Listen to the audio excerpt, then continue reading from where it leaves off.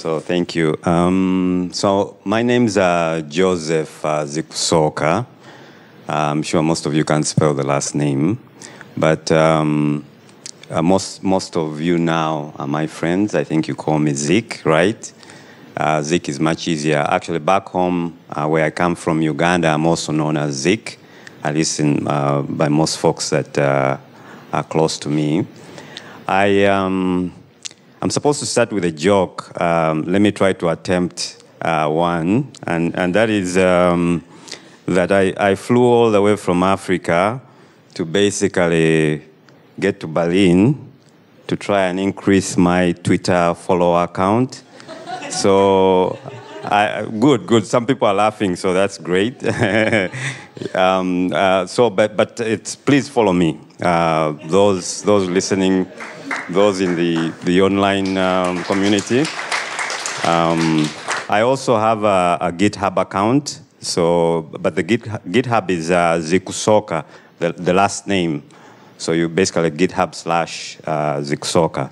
So you get to see some of the work I've done, command line. Mainly I've been really big into open source Linux.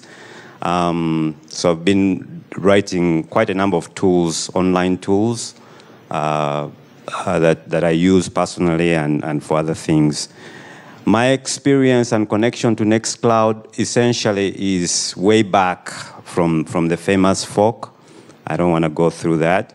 But basically, when the switch happened, I also basically switched, and I've been using Nextcloud literally to help small-sized businesses in Uganda, a couple of companies in Kenya that basically have been installing instances of Nextcloud, mainly really for office use. But there are also clients that are mainly like non-government organizations, really doing charity work. So that's been nice because they get to save a little bit of money, and then also there's not so much of a hassle with licensing and all that with the big guys. So Nextcloud is really it. I'm hoping I can really push that when I return much more aggressively. So thank you so much for the developers of Nextcloud. You're really doing a great job. In terms of the smart home, I really do think that Nextcloud really is really it kind of really they match, the two really match, because you're really talking about being local, right? With Nextcloud, you're really talking about it being secure. You're really talking about it being private, right? For your privacy. Those are concepts that are really the same thing with the smart home, right? You really don't need to be literally going into the cloud to turn on a light, right? I mean, that's kind of like, it doesn't make sense. So we've been using a bit of, not quite open, but Zigbee, Z-Wave protocols. But where Nextcloud comes in basically is really more the two, like to schedule reminders, schedule basically reminders, and then also file sharing, because then you can have your photos, music, video files, TV shows that you can push to different devices in the home. Smart TV and all that.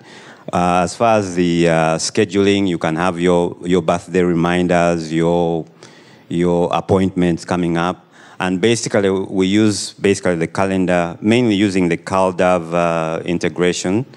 So then we pick that up and then use it to send notifications, say, to your smart speakers around the house, notifying you if, let's say, you have an appointment the following day, or you have a birthday or anniversary coming up for any person in the home.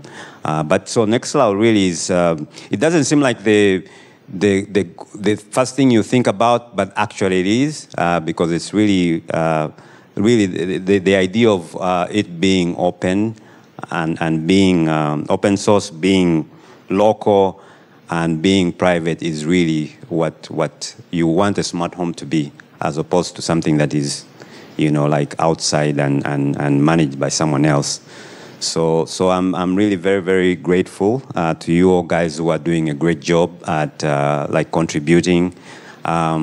We are trying so much also to try and see if we can push people towards Nextcloud and just in general, but also come up with cool applications. I've really met a lot of very interesting folks here, so it's really humbling for me. Thank you so much. That's it for me.